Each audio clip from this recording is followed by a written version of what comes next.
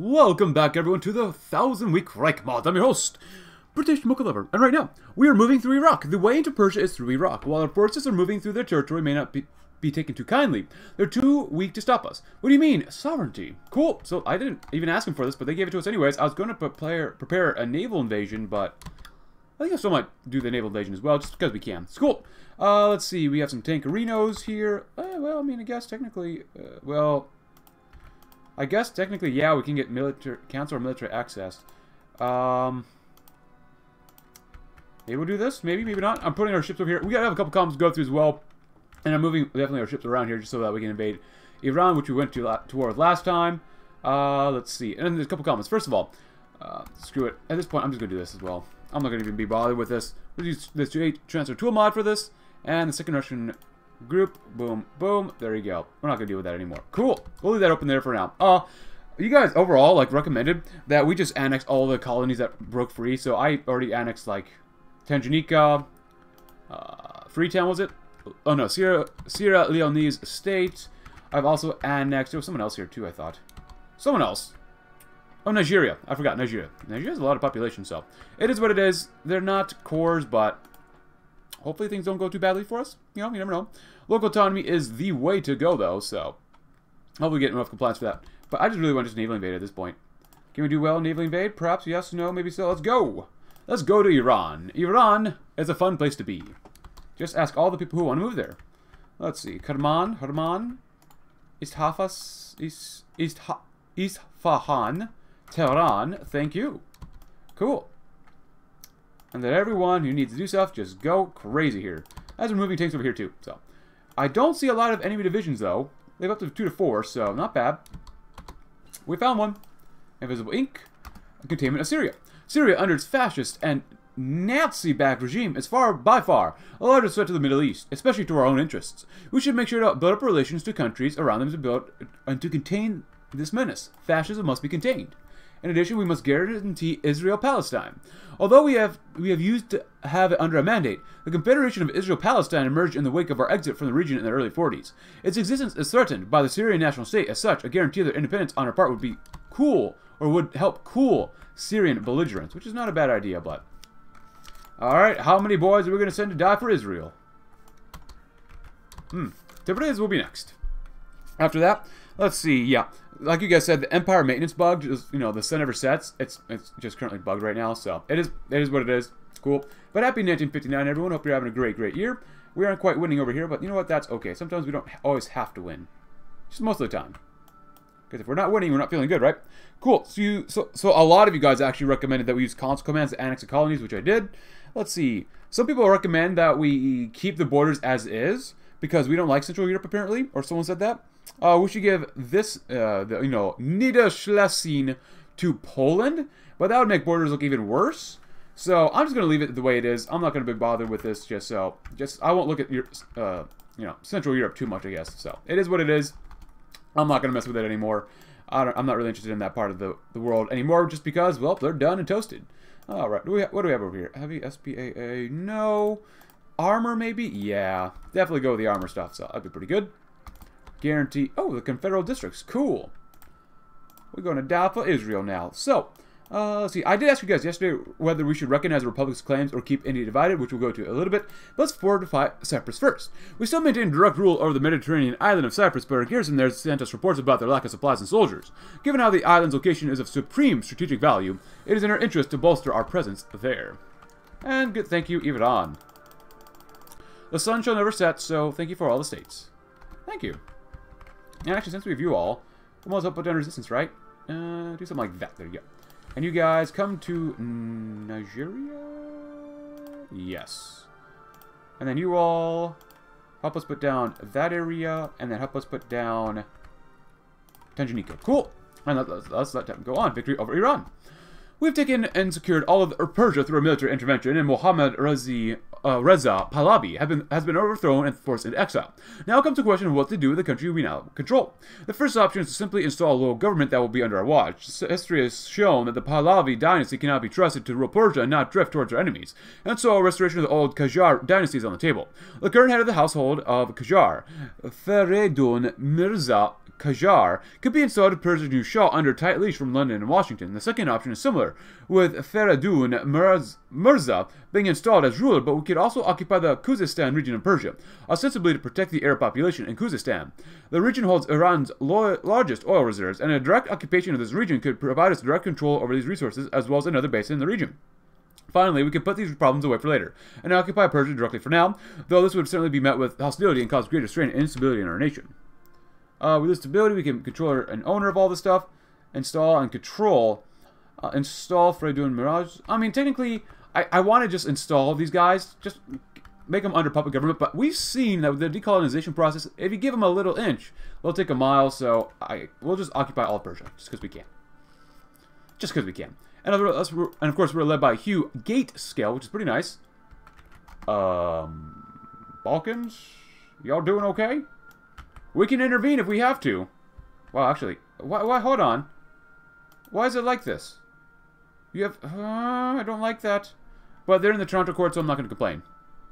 Meet with the unions, let's see what we can do. Special warfare projects, more chemicals factories. Get more research speed, but that's kind of okay. Hopefully you don't have to send any more soldiers here. Successful union meetings. Okay, America, what are you doing? The Malgon paper... Aren't the Malgon papers supposed to happen really, really early on in the Thousand-Week Reich? I'm pretty sure it's supposed to happen pretty early on. Are we at war with Italy? No, they're by themselves. They're independent. So, America, they're doing what America does best. So, I'm not even going to get bothered with that stuff. So, whatever. The Russian... Oh! The Russian Republic has capitulated to the Second Russian Republic. Good job, Russian Republic. Number 2, the dual state. That goes Bosnia. Goodbye, Bosnia. Fortify Cyprus. What is a dual state? Dual administration zones. One nation, two systems. Huh. Okay, interesting. Regardless. So, we've done all this. So, let's talk about this. So, overall, there's more support at the time of this recording for us to recognize the Republic's claims. A united Indian subcontinent aligned with the interests of our Commonwealth would be a formidable asset. We could recognize India's claims over the former territory of the Raj, which you guys recommended that we should do. And we have some... at this point, let's just let technology go on. It doesn't really matter to me too much. We're pushing in 1960, and as you can tell from the title of this video, this is probably the last episode of this campaign, which has been interesting, a little weird, but not too bad. Palestine, the P word, and Israel, the I word. Confederal districts, huh? Confederal districts. Naval Department, very nice. Early autoloaders, not bad. Let's make sure we get some better autoloaders.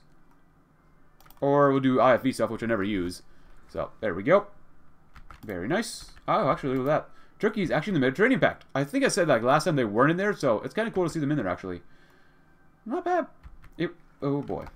So, if you'd like to hear about the UK recognizing the Delhi government, please go right ahead. An interesting development with Ceylon for Commonwealth entry.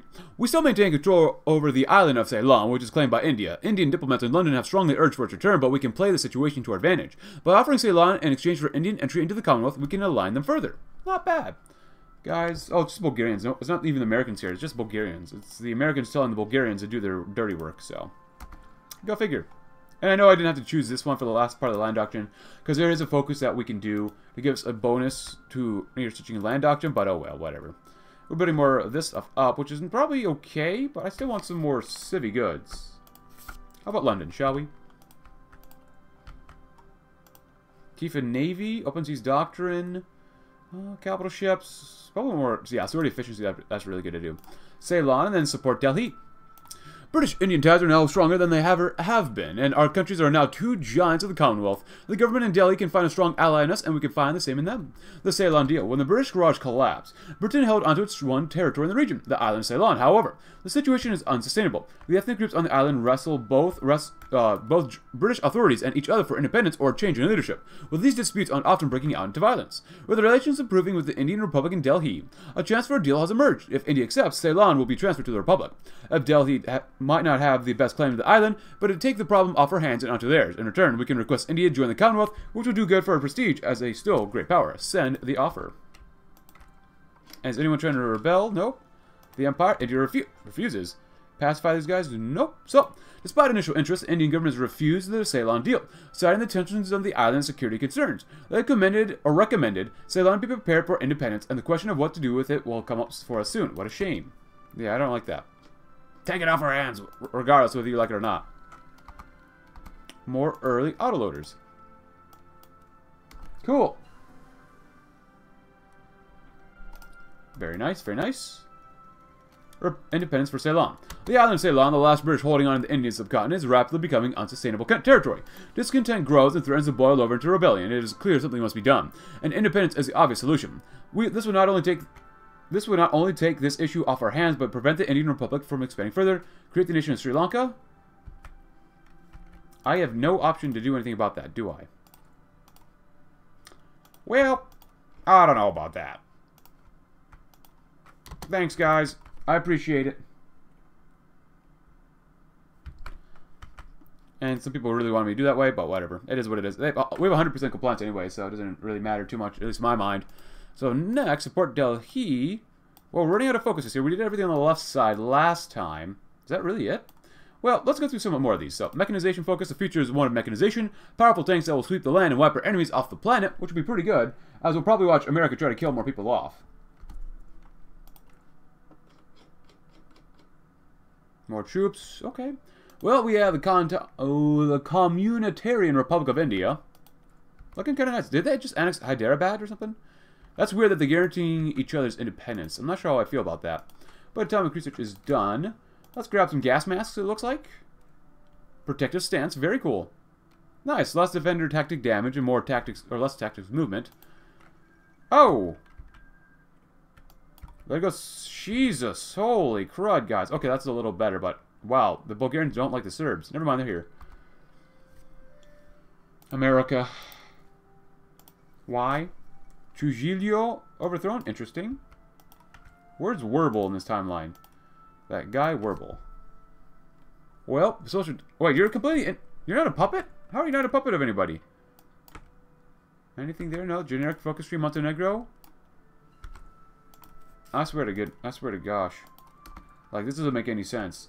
You beat them up, but then you immediately release them. Why? Why? Bosnia has a claim on that. The Hungarians are still... The revolutionary Hungarians. Oh, they actually put down resistance. Not bad. Good job, guys. Other than that, I mean, we'll keep going through some of these focuses. We need you, though. I think I read this yesterday, so if you'd like to read about this, please go right ahead. So, Lessons of Dunkirk would be kind of nice to do as well. So, we need you. And I'm not going to stop the game at all. We're just going to keep plowing on through as much and as fast as possible so we can get some of these focuses done quickly. So, that'll be nice. Unless there's an event we have to read, so. Help put down resistance where? Iran? Ceylon? Let's do Iran, maybe. We'll do this side of Iran. Cool. Who's America fighting now? I forget. My mind just keeps slipping. Oh, yeah. No. Are you kidding me? Well, they can go straight from here, or... Oh, yeah, they're trying to naval invade. Yeah, if I get involved, that means I have to take out their lands. I'll let America do that. That way we don't have to waste time with the peace conference. And America, I know they're fascists or Nazis or whatever over there, but still. GDP, we are now 5th. Wow, we're actually... Oh, that makes sense. We're below the Russian Republic. Second Russian Republic. We're not that far behind, though. Actually, we're above France. The German Confederal Union has surpassed us. Well, that's not good. In the meantime, 100%. Nice. Keep building. And we'll do some of that because we can. In addition, after we need you, we'll do improved Royal Armor Divisions. The Road Armored Regiment's always been the service dedicated to operating tanks and armored vehicles. If we continue to expand this regiment, we'll see quick mechanization of our forces. Nice. Yeah, America's just... Jesus, guys, you're just chewing them up and making this really ugly. Meet with unions, we could try that again. Well, I'll do Royal reform because we can. Let's do some of that. War propaganda against Americans. No, we're at 100%. We're doing good here. We're doing quite well. Yeah. We need you. So improve Royal Armor Divisions. I would like to see what else we have around here, too. Aerosols. Ooh, defend the skies. Nice. Good. Successful meetings are always good to have. Resistance growth speed. Let's go with nuclear reactors. Nice. Anything else here? We're currently doing well with this. Very, very awesome. And America's beating them up, which has the exact same color as Sweden. Wow. Hey, 99% stability. Not bad. Anything else around here? Chemical research. Localized training centers. Psychological warfare would not be bad. Just keep building. Wow, we have 45? Oh, recruit in different places. Yeah, I don't ever care about that stuff. Oh, Mussolini's gone. We'll see what happens now. And there goes Norway. See, I just let the Americans take it. Just let them take it. And they'll probably use him as a puppet. Yep. The Transitional Authority of Norway, led by Kjell Emmerich Rocky. Oh, look at that. I like that little puppet symbol. Not bad. Pretty good. Pretty good. There you go, just in case. All those different countries. After that, infantry support. Despite mechanization, it's still clear that a war cannot be won with machines alone. We will still require support from regular infantrymen in our advances, as well as finalized military doctrine. We've finished determining our military doctrine. It's time to look to the future now and hope that our new tactics pay off on the battlefield, followed up with lessons of Dunkirk. Since the failure of Dunkirk, we have learned. The mistakes of the past are only that, mistakes.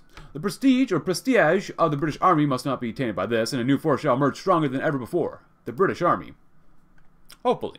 We got enough war support, enough stability. Let's go with some Wasteland Scouts because we can. I don't really care about the penalty ahead of time because it's only a month ahead. Not bad. And actually, did you know in 1000 Week Reich, you can store up to 15 days of political power from not doing a focus here? So, it's 15 instead of the usual 10, which I discovered the other day. So, alright, let's take a look at where America is going to attack next. And now we're still 5th. We're just barely behind the Russians and the Germans, so we're really going to be gunning for lots and lots of more GDP here. And putting up infrastructure so we can build stuff up more quickly. There'd be no point to change that. That'd be a really bad idea to go to partial mobilization, too. There's really nothing here else for us to do too much, but I at least want to see the lessons of Dunkirk. Other than that, there's really not much here that's unique, really. Britannia rules the waves. It's kind of cool. Once again, the Navy is one of the envies of all the great powers in the world. Our waters are now an impregnable fortress, susceptible to no invading force. May the Royal Navy be a powerful tool in removing the Nazi menace from the face of Europe. Hail Britannia. And the bottom one of this one is protecting British skies. The Royal Air Force is now one of the most formidable military elements flying in the skies today. Never again may Britain have to fear the invasion of our airspace by foreign and aggressive forces. Hopefully not. We get more war support from that, which is not bad, but still. Infantry support. Man, that takes a while. Oof. Cool. We have 15. As long as we got 3 full lines working on civilian factories after this next one, I'll be okay with this one. Because I want these 15, 15, 15, 1. So we can keep building, building, building, building. Finalized military doctrine would be nice, because that's pretty much going to be the campaign then, I suppose. It's kind of a shorter episode, but it makes sense since it's not a massive tree, and we're already in 1960. But happy 1960, everyone. Hope you're having a great year. After this one, we'll probably go with industry, yeah, construction, and then we'll go with concentrated stuff. Improving core industrial areas, huh? Oh, we have 90... Wait, what happened here? I don't want to hurt our construction speed with that. Agreement with the opposition, might as well. Don't want to hurt consumer goods either. So I think that's probably it. We can recruit someone from Ireland, I guess. I guess that makes sense once we have to fight the... Oh, wow, what happened to our manpower? Oh, we got that 1% more population. Man, we mobilized fast. Recruitment campaign, nice. So we've got 15 days left. We have way too many days there. Not bad, not bad. We got tons of naval XP. Look at that. Combined blitz. At least we finished our land doctrine, which is pretty nice. And then we'll go with concentrated industry, probably for more factories and infrastructure. Max factories in the state. Or, no, this one's better, actually, right now.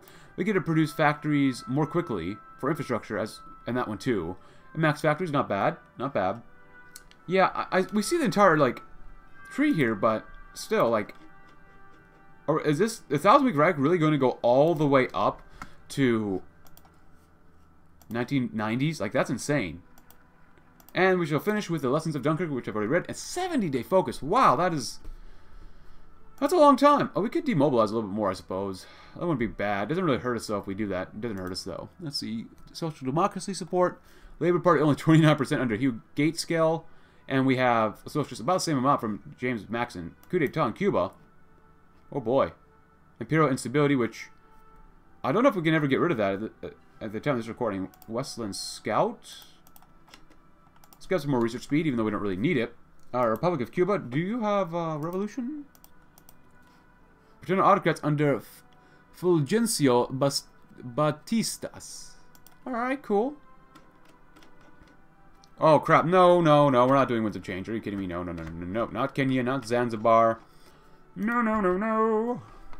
I have about 35 days left, which isn't too bad. 35 days left, and that means with this, we can still do the last focus without giving people independence, because they don't deserve it, right? Right. Cool. 700,000 approval. Chemical protections. What else do we have down here? So it could either go lethal chemicals, resistance target, or resistance growth speed. Non-lethal chemicals, combat tear gas. I like that. Chemical shells. I like that a lot. Military chemical science versus chemical bombs. I like the trickle back. Resource efficiency gain is more synthetic oil. Not bad. So let's go with lethal chemicals. Because we can. Britain trying to get more chemical weapons. I love it. Yeah, this part, I want to explore more of this part sometime. Research speed, improved biological agents. Where does COVID come in here? Combat enhancing drugs. So, the lessons of Dunkirk, and this is what I wanted to read. For generations, the word Dunkirk has filled British society with fear and shame. Memories and images of those few lucky men to escape home, broken and traumatized by defeat, while hundreds of thousands of their comrades remain imprisoned by the Nazis, is forever etched in the consciousness of those that left or remember the war of 1940. Yet, with every mistake, even one as great as Dunkirk, comes an opportunity to learn and improve. After years on the back foot, cowering behind the Channel, and dreading the day Hitler reemerged or reneged on the 1948 armistice, Britain has regained its footing and military prowess and is ready to yet again go on the offensive. The lessons have been learned. Lessons of the military disaster and other experiences of modern warfare have been learned and learned well. Innovation and investment has transformed the British armed forces into a fighting force far more fit for the modern age than it ever was, and now British military planners are much more confident in the ability of their resources. Britain may not be the superpower it once was, but the British people are sure as heck willing and able to fight as if it still is. Britain is back, cool, and that's going to be it for the campaign, because, honestly, there's not really much else.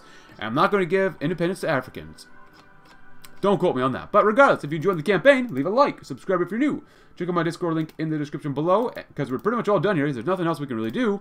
And I will see you all in a different campaign, eventually. Again, thanks for watching. Have a great rest of your day.